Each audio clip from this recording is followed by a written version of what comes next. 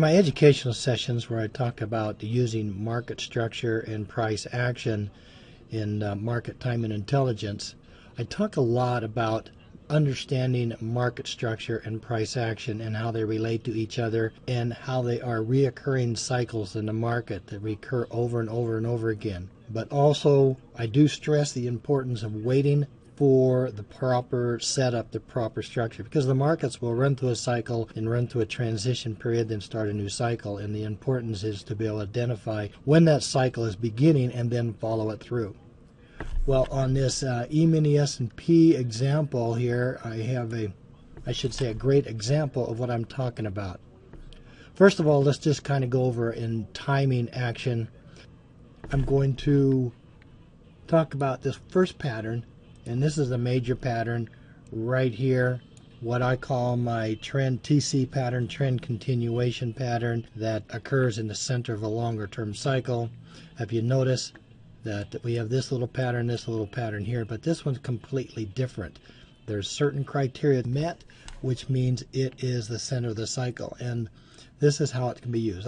Let's just say this is where the market is. We've just identified this pattern, and let me just show you this. I think you'll find it very interesting. So you see what I've done is action reaction. I look at the past action to make future projections of the reaction of the market. Well, I'm starting to this high and measuring back to this low, and that just gives me that time distance. And then what I do is I just go forward, see how I market it on this low, and then let's see what happens to the market.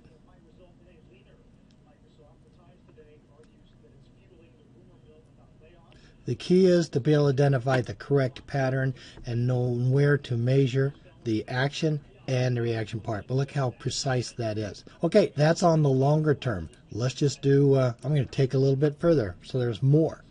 You see the beginning of the cycle down here, this I have marked A, B, C, D. That's what I call the TR pattern, trend reversal, transition. That's when the market's going into a transition. But it's how you use that pattern that really helps. So what I'm going to do, you see what I'm doing is I'm measuring.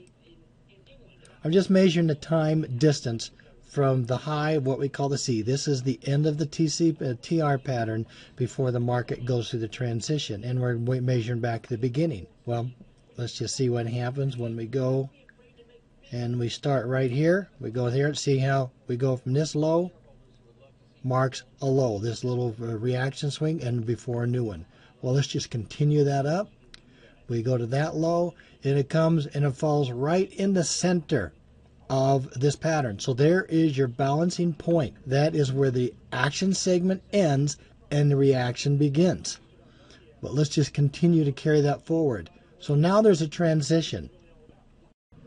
Now we're shifted here. You can see shifted, it's making from the low, gives you a high. Let's just continue on that. From this low, gives you a high right to the exact high.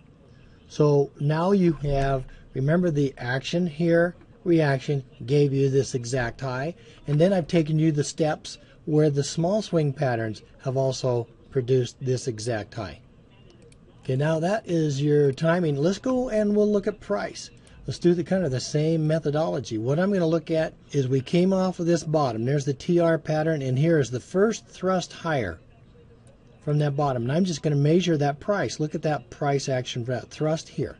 Now I'm just going to grab that same distance, put it right at the very top of that, and see where that takes you. Takes you right up to this high before this market makes this correction. But I'm going to continue it. Just take that same distance, mark it right there.